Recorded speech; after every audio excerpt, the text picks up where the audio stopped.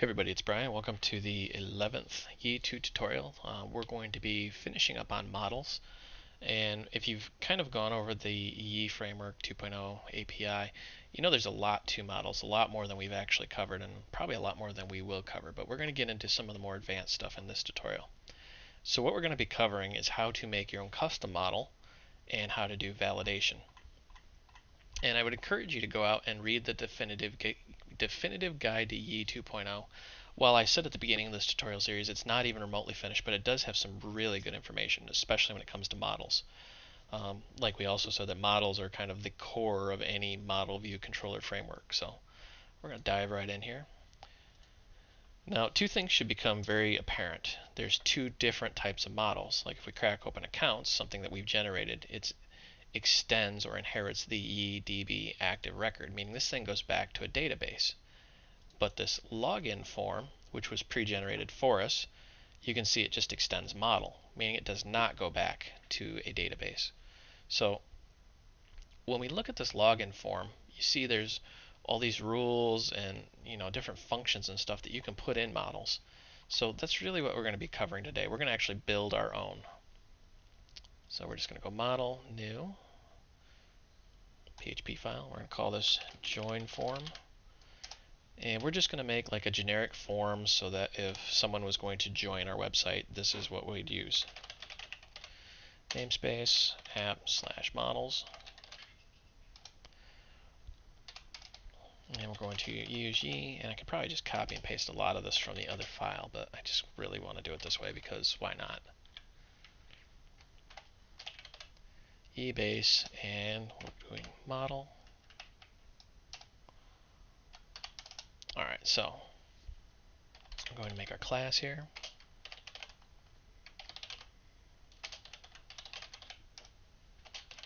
So we're just going to extend the model here. And we really don't need that Yii base right here. We can just say extends model. So that in a nutshell is how you make a basic model. You just literally extend model and you obviously, inherit everything that the model class has. But now we want to add some properties here. So we're going to say public. I'm going to say email, public, password, whoopsie, public, repeat. Repert, that's not even a word, repert. Alright, so if we compare this to our accounts, which is, obviously an active record, you see how they've got them up here. This was auto-generated based off the database table. So what they're doing is they're making these variables similar to just like automatically generating them based off the database and then holding them in memory. We're just actually creating them right here. And this is actually this property flag. This tells it that this is something that the class has. We don't need to do that because we're building it right into the class. Alright, so we've got email, we have password, and we have repeat. And this is going to be like a basic join form where you'll have literally email, enter your password, then repeat your password. And we're going to bake all that logic right into the model so that you don't have to write any code really beyond this model. So we're going to say public function rules. And here we're going to have the actual rules of the model itself. And this is where it gets a little confusing, but just bear with me here. We're going to say return. And of course we're returning an array. So the first thing we need to do is we need to tell it what fields are required. Well, we want email. Pretty much all our fields are going to be required. Password. And repeat. So we've got our array. Now we need to give it a validator, as it's called.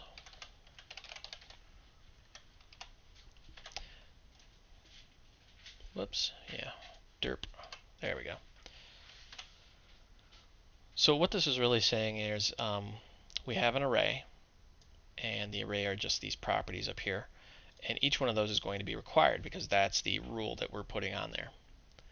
Now we're going to make another one, and we're going to say that the password is a string, meaning it has to be a string, can't be anything other than a string. And its property min is going to be 5, meaning it has to be at least 5 characters long. And if you're wondering, where am I pulling these magic, properties from?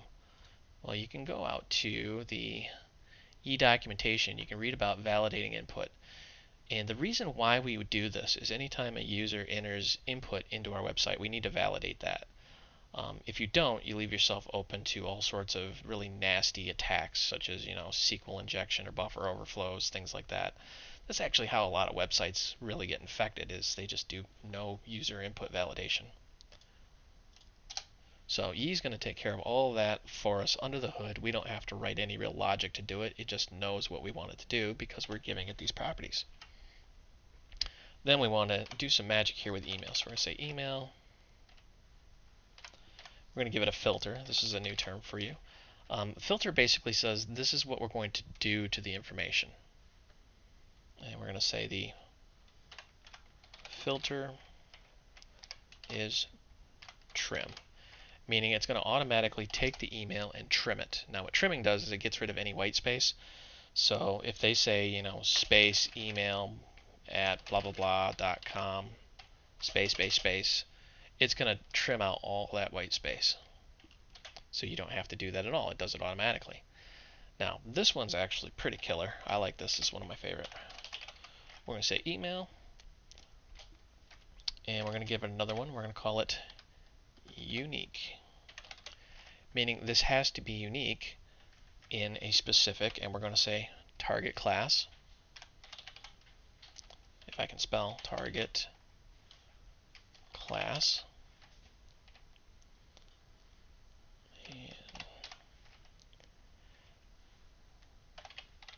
Now what we're doing here is we're just giving it an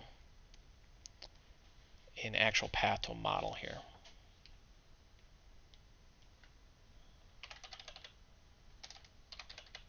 If I can spell models,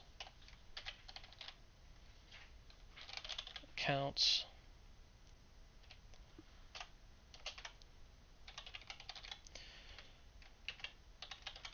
and if you're wondering if I have all this memorized, no, I don't. I actually have notes that I'm kind of looking at as we go. There's no way you can memorize all this. Well, if you do memorize all this, maybe you need a hobby, like, go outside, do something with your dog, maybe, mow the lawn, meet the neighbors. I'm sure they're nice people.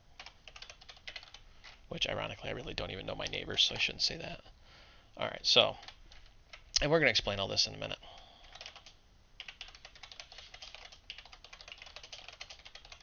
Whew. Now, if that looks long, it's because it is long, and it actually, goes around to the next line here. So, basically what we're saying is the email attribute has to be unique. The target class is app models accounts, so we're saying this accounts class, our database record basically. And the target attribute has to be email. Now if we look at the accounts class in our database, you notice that one of the properties in the database is email. So we're basically saying select star from accounts where email equals whatever the user just entered. And if it exists, then we're going to pop back a message saying, hey, this already exists. I think my girlfriend's arguing with a cat in the background. I can hear her. Don't know what she's doing. Alright, so now we're going to work with the repeat attribute, because remember we've got email, password, and repeat. So we've already done password up here. And actually, let me pull it down here. That way it's a little more streamlined and we can tell what's going on here. So we're saying our email, password, and repeat are required. Everything's required. Then we're going to filter the email using trim. And then we're going to use a validator called unique, which is going to verify that that has not been used before. The password is a string, minimum of 5. Now repeat, this is a little bit different. We want to do a comparison, so we're going to say compare. And we're going to say compare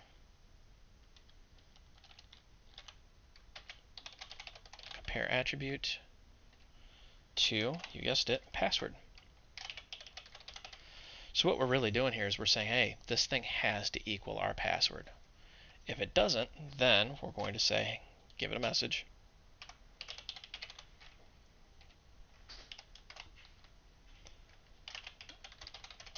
Whoops.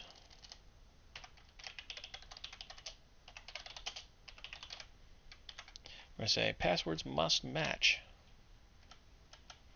Alright, so there's a lot there. I'm going to kind of scroll over here so you can really see this. So we're going to say repeat is going to compare to password. And if it does not compare, then it's just going to say the message is password. I'm going to say passwords must match. Now, if you think about just the logistics of what we're doing here, we're actually telling Yii to write all this code for us, and we're not really writing any code. We're just handing it an array. But all of this is being done for us, so we don't have to mess with any of it. It's pretty slick, actually. Then we're going to do public function.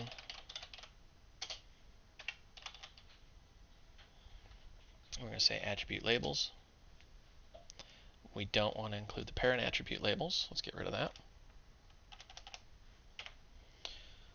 And we're going to return, of course, an array. Almost everything in Yii is an array, so get used to it. And we're going to say email.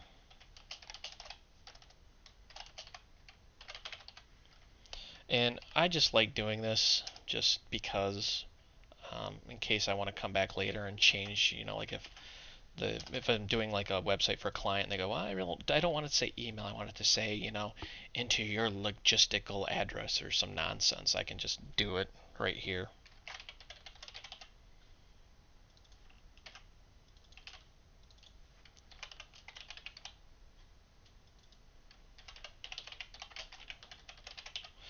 And this is, these are the attribute labels. So when we build a form, it's going to pick these up and use these as the label instead of the actual field names.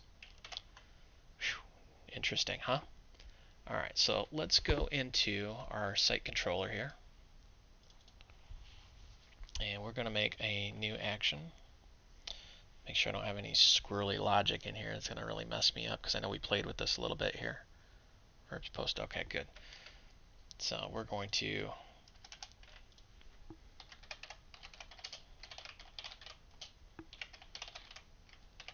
make an action join, and we are going to return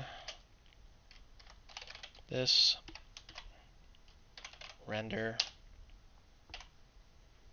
join. And before we forget, let's go down into views. Actually, let's not. Let's do this instead. Let's go into here. And do I have Yii up? Yes. In Yii, you remember how to get to Yii. You just type GII in your route. You have a bunch of things, but one of them is a form generator here. And we're going to just say site/join and models equals join form. I'll preview this bad boy. And you can actually see the code that it's going to generate here. And this will very quickly generate that form for us. So we don't have to really write any of this code. It's just going to say, whoop, there you go. So I'm going to actually make sure that's select create. We're going to generate that. Go back out to our website. Make sure that site actually made join. And there's the form that we just generated here. All right, so now we want to actually pass the model to it. And this is kind of a little tricky here. You see how in our form that we generated, it has this model variable. And it's got these other variables. It's got a form, it's got a this. Well, model is actually app models join form. So what we need to do is actually, create that and then pass it to it. So we're going to go into our site controller here. And we're going to say model equal new join form. And notice how it puts the full path because we haven't included it in the uses up top here. And now we need to pass this model to the actual view. So we're going to say, whoops, give it an array. Remember, everything is an array. Model. Let me move my mouse so you can see what's going on here. So really all we're doing is we're saying this render, so we're going to render that view, the join view, which is the form that we auto-generated via Yii, which I'm not sure if this is going to work without any modifications. We're going to find out the hard way. And we're going to take this model and pass it as a variable called model. We could call this, fuzzy bunny slippers if we wanted to. But, I like keeping things, pretty simple. So model is going to be named model. And just as a test, let's go out to our site. All right, so let's say, and we want join. All right, so there is our model that has been displayed via the form. And if we just type some random gibberish in here, you can see how it validates some things and not others. So you can see the password cannot be blank, etc., etc. So if we do test, let me look back at our logic here. There's a reason why this isn't working. See, it should actually validate that it's not an email address. So let's jump back in here. I think I missed something. I had what we professionally call a boo-boo. Yes, we have a boo-boo. We forgot to put something in here. We're going to say email, and we're going to put a validator on here that email has to be an email. And there's some fancier stuff that you can do, like you can actually make it go out and talk to the email server to validate that it actually is a valid web server and all this fun stuff. But it's not really tried and true, especially when you get into like SMTP forwarding and things like that. It gets kind of messed up. So we're going to refresh our page here, and we're going to see email is not a valid email address. Think of the logistics of that. We just wrote a bunch of code in the background to determine whether or not this is like test@voidrealms.com. See, if we do this, it'll say, hey, whoops. Now it'll say, hey, it is a valid email address. But if I take that .com out, because a lot of people just like to put an @ symbol in there, not valid. And then passwords, password cannot be blank. Repeat cannot be blank. If we do this and we do that, notice how they're different. It'll say passwords must match. So, there's all sorts of interesting goodness going on here. And we're going to go back here, and we're going to play around, massage this form a little bit here, because I'm not overly thrilled with it just yet. Well, first thing first here, let's actually do this. We're going to say form field password input, so we're going to actually mask that password so they can't see it being typed.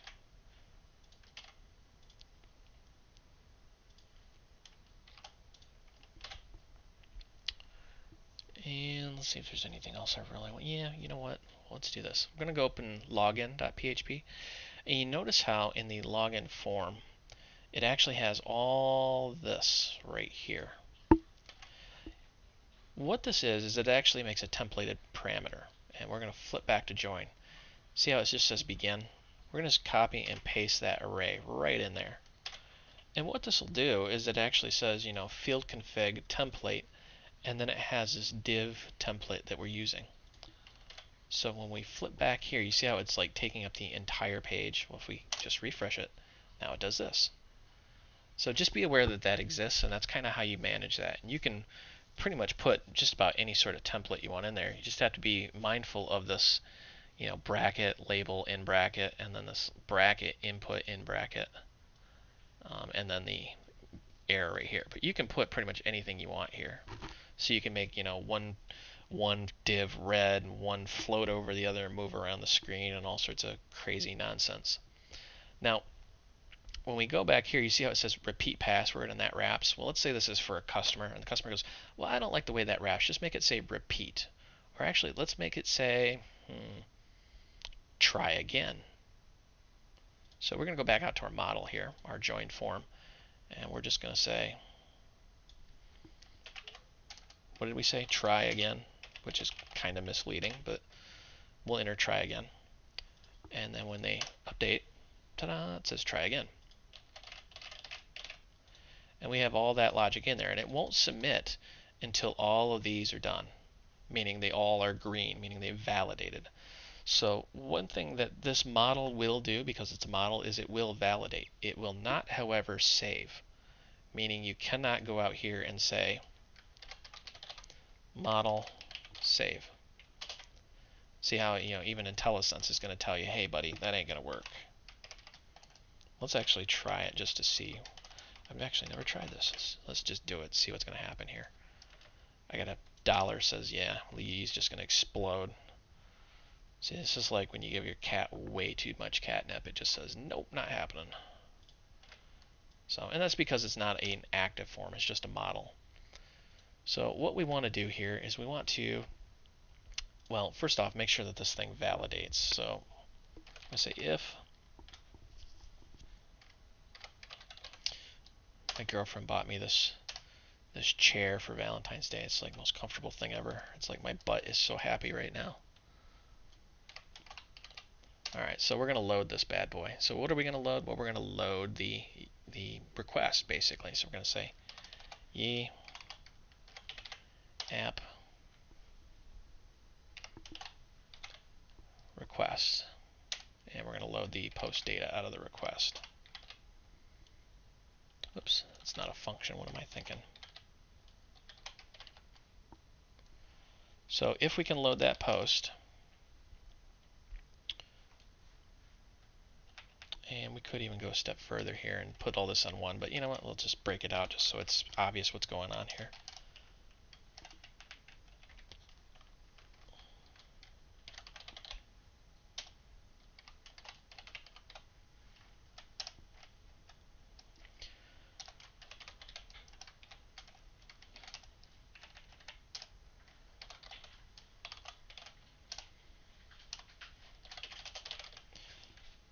We're going to say save here, meaning this is where we would actually do something with that data, right? Otherwise, we're going to say Yii warning, maybe warning. Really? Oh, probably help if I did the other colon. All right.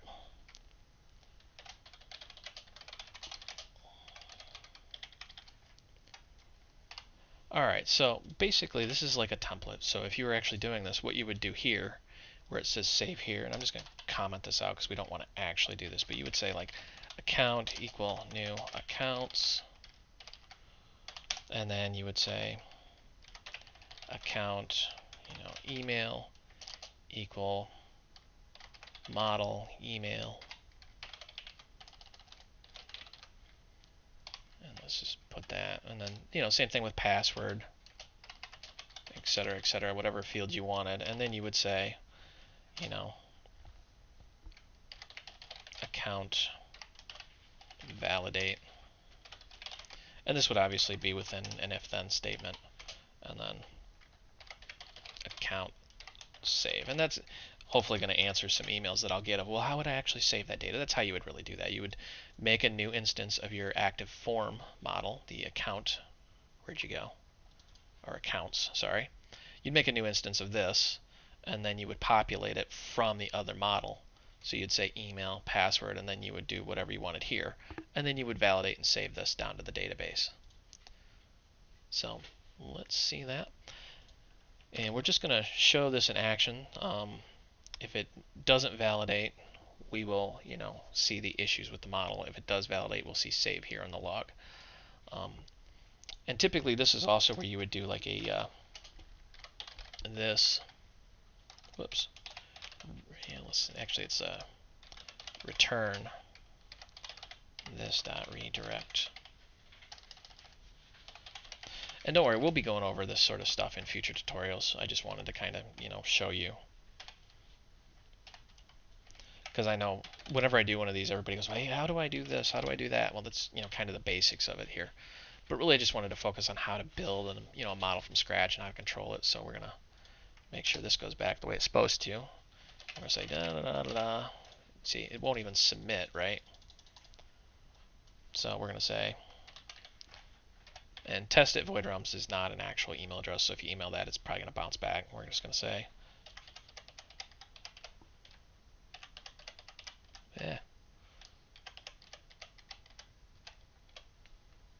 make sure they match. There we go. And we'll check our log and see, save here. Now, in real life, you're probably never going to see this, issues with the model because the validation's happening before you even do this post back. But it's always good practice to do that, just in case somebody tries to slip something in. Like they try to do a SQL injection attack or something like that. It'll not validate correctly most of the time. I say most of the time because there's always ways around things. So that's all for this tutorial. I hope you found this kind of educational and entertaining. And let's see here. You can read more about creating forms in the definitive guide to Yii 2.0, which is out on Yii's website. And for other tutorials, also visit my website, voidrealms.com. This is run 100% off your donations, so if you're feeling kind of rich, feel free to donate.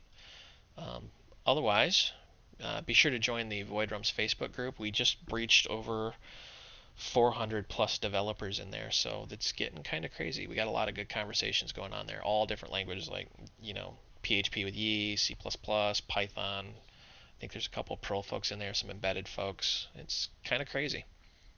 All right, that's it.